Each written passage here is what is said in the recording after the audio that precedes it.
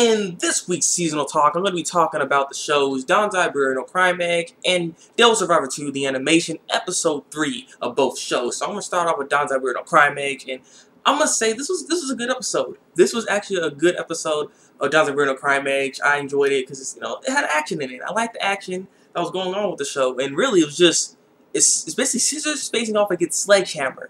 And Scissors wins, son. I was like, oh snaps, and like freaking Kiri's like, I gotta get the ball. He's like, Scissors. Scissors, and then the guy who's facing against, man, that sucker was Triple H, man. That guy was Triple H. He had a sledgehammer, and he was like, time to play the game. So he's sledgehammer, man. He's smashing things and everything. He's like going ham and stuff. It was crazy, man.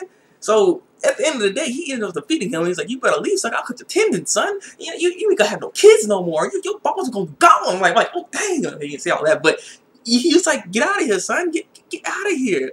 I'll do my thing. I'm like, all right, then. Because Kiri right there just showed how beast he is. I like that. I like what's going on with this episode here. A little extra moment when it came to Iowa and Kiri and crap like that. Because I was basically almost like, I think she like making this almost entire episode really because she took a bath and that's when Triple H was like, time to play the game, and she's like, oh my god, and that's when freaking Kiri had to come up in there and then try to protect her, and she's just there, you know what I mean? But he was like hold on to her and everything because she was all scared and crap. So like I said, it was interesting, and we actually see how her hair just grows back too. Just it's weird, just grows all the way back. Like, okay then, all right then, okay. So he's gotten powerful. I can say that because he's able to dodge these attacks and stuff like that. So it's gonna be very interesting. This show's gonna be very interesting. So I'm looking forward to more like fights and stuff like that, and more of a struggle for Kiri as well. And I just wonder what those sisters are gonna do. You know what I mean? Because are they actually still gonna attack?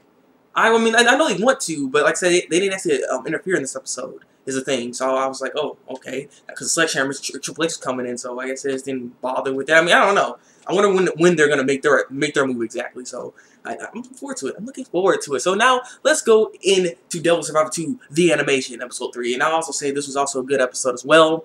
Though the problem with this episode though is that they introduced a character, and then the character that got introduced is dead within this episode.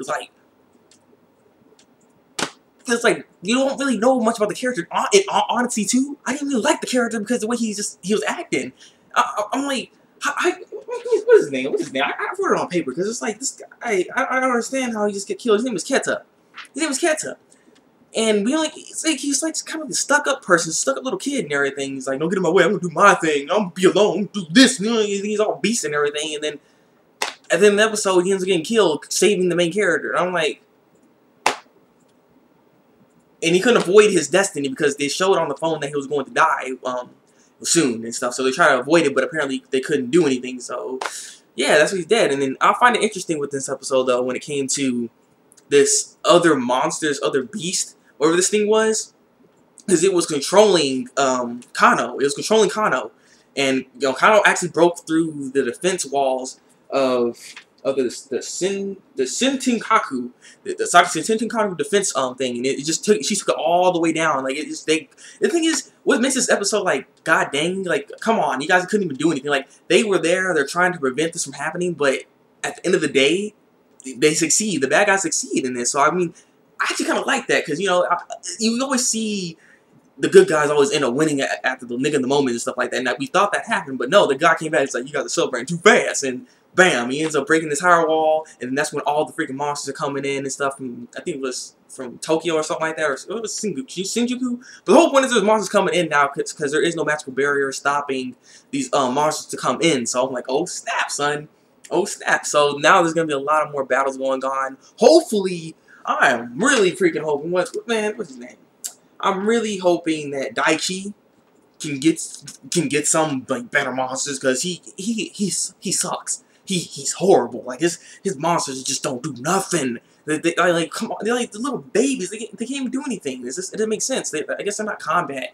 They're not for combat. I'm guessing. I mean, that's the only thing. Maybe he's not gonna be a person that's for combat because he literally can't really do anything to help his friends out at all. I mean seriously. I mean like freaking what's her name? Freaking I think Nita. Yeah, Nita, she has a better freaking monster than he does. I'm like, come on, man. You need to get your game going. Get your game up. Step your game up. So, like I said, it was some good stuff. I do like these episodes though. When it comes to Dansai Bunri no Crime Edge, the plot's finally there. He understands his weapon is a killing good. Like he understands the full extent of this, and he's Arthur, and she's Instead and stuff like that. Like, he understands all this better now. So like I said, we're gonna start seeing better fights, more of a struggle. Things are about to go down. That's all I can say. Things are about to go down for Dansai Bunri no Crime Edge. When it comes to Devil Survivor 2, the animation, like I said, it's just, we see the setup. We see the setup of what's going on. We're wondering who is that monster exactly. Why did Connor get controlled? Like what was going on with all that? Like like we know this monster's here, but who controls that monster? Well, he seems like he has his own mind. But who is he working for? You know what I mean? He can't be just doing this for his own agenda. I mean, who is he really working for? So I mean, like I said, there's a lot of stuff going on, and this group still is suspicious. I'll have to say that he's working with. So I'm just saying. So it's just all this stuff really coming together. So I'm looking forward to seeing more of these shows here. So leave your comments below. Tell me what you think of Dansai Bunri no Crime Edge and Devil Survivor 2, the animation, episode 3. So yeah, leave a comment below. Tell me what you think. Like this review, or no, it's not a review. It's not a review. It's a talk. I'm just talking. I'm just talking to you guys. Want to discuss these shows with you guys here. That's why I'm doing this for. So hope you guys like the discussion. That's how I need to say it. Hope you guys like the discussion, and subscribe to my channel if you want to see some more seasonal talk from Thabreakmaster. So yeah, it's been Thabreakmaster, and until then, people, break out.